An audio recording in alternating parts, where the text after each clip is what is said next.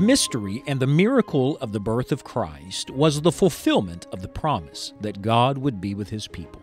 The very name Emmanuel means God with us, and Jesus Christ is our Emmanuel. In this study, Scott Pauley reminds us of our ever-present Savior, God with us.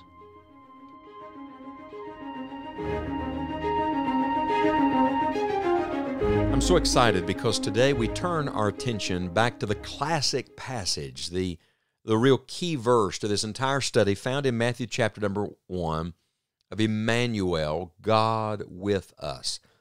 The setting, of course, is that Joseph is bewildered because the Lord has sent him a message that Mary is going to have a child. She's a virgin, but she's going to have a baby. And can you imagine being Joseph? Put yourself in his sandals. Wrap your mind around that. In Matthew chapter 1, verse number 23, this is exactly what the Lord says to Joseph. Behold, a virgin shall be with child, and shall bring forth a son, and they shall call his name Emmanuel, which being interpreted is God with us. There it is, God with us. Now, we're turning our attention to the New Testament now in our study. To this point, we've been in the Old Testament Scriptures, but I would remind you that all of this is connected, that the God who came in Matthew is the God who was at work all through the Old Testament. In fact, this exact verse, Matthew chapter 1, verse number 23, is a quote from the Old Testament. Isaiah chapter 7, verse number 14 says, Therefore the Lord himself shall give you a sign. Behold, a virgin shall conceive and bear a son, and shall call his name Emmanuel. So this is a direct fulfillment of prophecy. And of course, the spiritual message of it is the message of the whole of Scripture, that God has come to us. God came. Let that sink in. God came. In Bethlehem, that was the great revelation. God came. On the day of your salvation, that was the key to you having a relationship with Him. God came to you. You couldn't come to Him. And every day, it's the great reassurance. God is with us. God has come to us. In fact, those two little words, God came, are found in the book of Habakkuk. Habakkuk chapter 3, verse number 2 says, God came from Teman, and the Holy One from Mount Paran, Selah. His glory covered the heavens, and the earth was full of His praise. This is really the message of the whole of Scripture. God came. In the Garden of Eden, man had sinned. They're hiding. They're making fig leaf aprons. And what happened? God came. In Noah's day, the imagination of man's heart, only evil continually. What happened? God came.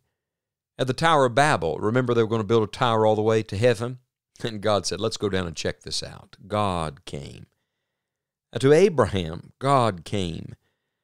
To the children of Israel under Egyptian bondage after all those years, what made the difference? God came. That tabernacle in the wilderness, what made it so special? God came to that tabernacle. Job sitting in misery with no answers from any man. What changed everything at the end of the book? God came. The Lord showed up. 3 Hebrew boys in a fiery furnace, and yet God came. Daniel in a den of lions, and God came. Nineveh headed headlong to destruction, and yet it wasn't that Jonah came to Nineveh that changed everything. God came to Nineveh. God changes everything when He shows up. Lost men are forever changed when God comes to them. 400 silent years, 400 years with no open revelation. What changed it all? In the words of Galatians, when the fullness of the time was come, God sent forth His Son, made of a woman, made under the law, to redeem them that were under the law, that we might receive the adoption of sons. Could I say it in 2 words? After 400 years, God came. What about after the cross? The Lord is dead, He's buried, and yet God came again, and He appears to those disciples in power and resurrection glory. In Acts chapter number 1, 120 of them are gathered in an upper room. What made all the difference? God came to that upper room. Do you see how this principle of the Lord coming to us is really the message of the whole of Scripture? And it's a message we need to do 2 things with. Number 1, we need to give more attention to it ourselves in our own life, pondering it, praising God for it, meditating on it. God came to us. Think of that.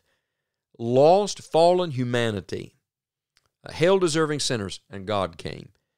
And then not only do we need to reacquaint ourselves with the depth of the spiritual truth, then there should be a breadth of us getting it out. Let's get this message to as many people as possible while we can. God has come. It's not just that God is going to come. God has come. In December of 1942, a 17-year-old Dutch girl by the name of Hansie Dobschiner came down with scarlet fever. It was a curse. Oh, yes, it was a death sentence for most, and yet for her, it was a great blessing. It was the means of her coming to know who God was.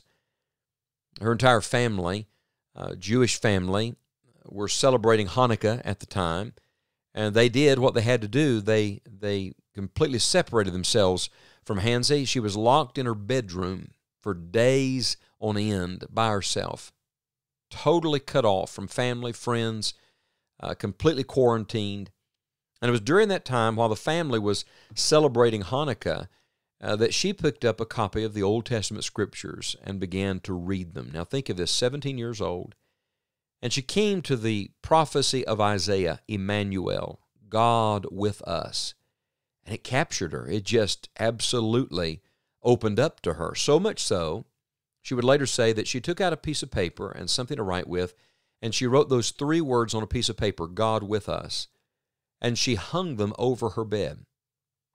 Soon after that, the German army invaded and killed her entire family except for her. And because she had scarlet fever, because there was a mark on her door, they left her alone. They were scared to death of it. They didn't want to get it and spread it, so they left her alone. It was the means of her being spared. She recovered from her scarlet fever. Someone gave her a Dutch Bible, a complete Bible, Old and New Testament, and she started reading the New Testament, and suddenly the Holy Spirit made the connection for her that the Emmanuel promised in the Old Testament was the Emmanuel who came in the New Testament. God came in the person of Jesus Christ. And on an Easter Sunday, on Resurrection Sunday, interestingly enough, she called out to God, and she confessed the Lord Jesus Christ as her personal Savior.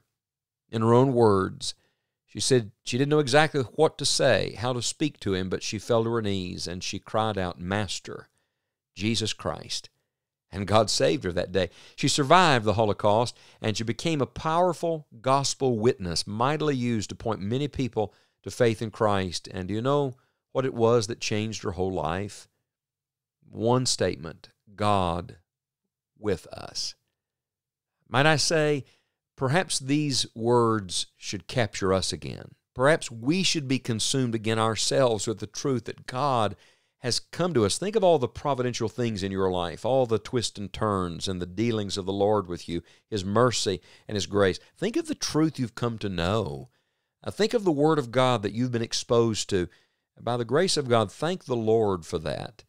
And then determine to become one of those gospel witnesses yourself, to share this truth with someone else this week.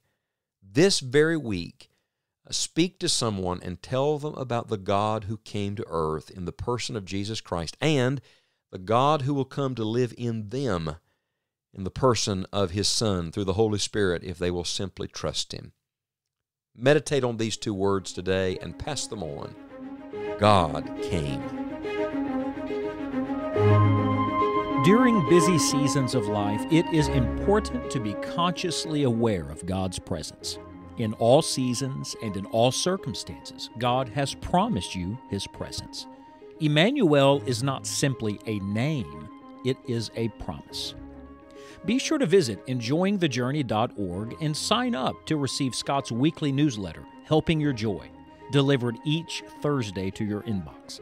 Your joy will be helped with short devotionals, ministry updates, and Scott's upcoming itinerary.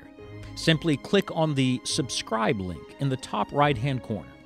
From Scott and all of us here at Enjoying the Journey, thank you for allowing us to be an encouragement to you.